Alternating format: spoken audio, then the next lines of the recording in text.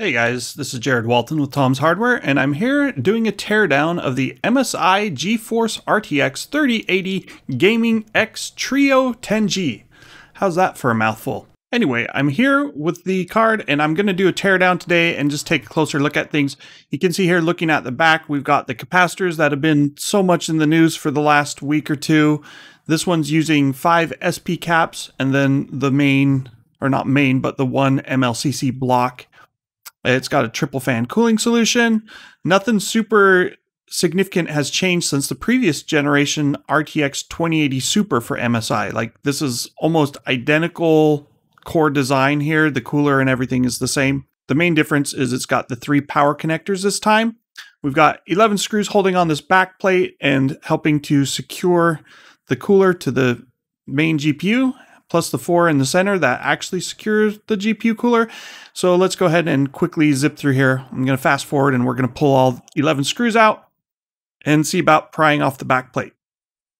So overall, this is a pretty standard design. You've got the RGB lighting strip on the top. You got RGB on the side as well.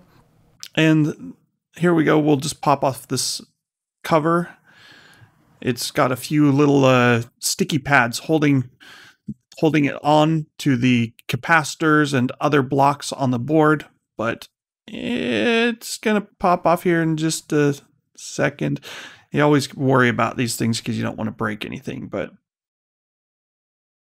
all right. And so there you can see the sticky pads for the backs of the memory, as well as some of the capacitor blocks, power regulation blocks, and you got the LED strips up top there. And let's see, I'm going to quickly put these onto the main cover and we'll get back to the internals in a sec. So not a ton to see on the back here. We've just, you can see all these extra capacitors that they put back there to help with power regulation, voltage regulation, all of that stuff. Let's go ahead and remove the CPU mounting bracket.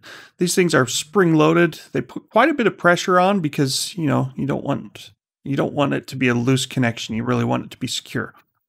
And all right, getting this part separated, it's still just kind of glue and paste holding it together at this point, but figuring out how to pry it apart does take a little bit of doing. You can see there's these 2 connectors for the 3 fans. The white one powers 2 of the fans and the black one powers the 3rd. I'm not sure which fans exactly the white ones go to, if they're the outside fans or just 2 of them or whatever.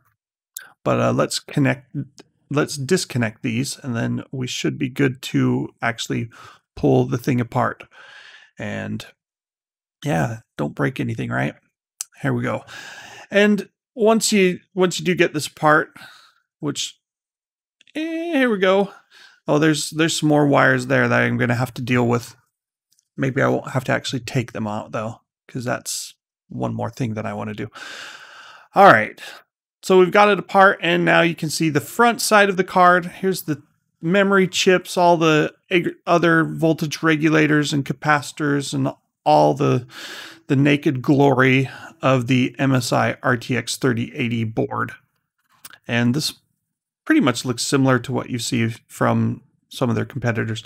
There's a ton of thermal paste on this, which is interesting. Like, people talk about putting a pea-sized thing of non-conductive thermal paste on their CPU and such. I'm like, this is more like maybe not a grape size, but there is a lot of thermal paste there, and it can make a bit of a mess, so be careful. Now let's see, you've got these pads link up with the heatsink. I'm not exactly sure what's under here. It looks like just some more SP caps and the LR22 blocks. And then, of course, the pads for the memory and some more SP caps and so on and so forth. So, you've got a lot of contact points now between the radiator and the board to help keep things cool. You're not just worrying about cooling the GPU, but you got to cool everything that supplies the GPU with power. And that's it. There's your teardown. Hope you enjoyed that. Now it's time to put the thing back together. You got to just line up the holes, and then we'll just reverse the order. So we got to do the center GPU mounting bracket first, which, let's see, is it square or is it a rectangle? It looks, I guess it's actually a rectangle, so I've got it backwards. Here we go. Get it in the right position, then we can just go ahead and screw it down. You know, there's actually putting it on is a little more difficult since it fights back against you, but just do the little X pattern as you tighten these, and then we'll move on and we'll get the back plate back on. And this one's not as hard to, you know, you're not fighting any springs or whatever this time, just the thermal pads. And once that's done, all that remains is hooking up the fans, and we're done. So MSI's card, I'll have the full review up tomorrow, and it's a pretty good card. I mean, it's faster than your stock Founders Edition, mostly because it's factory overclocked. I did have some instability with the original drivers, but the 456.55 drivers have fixed that, and now it's it's running fine.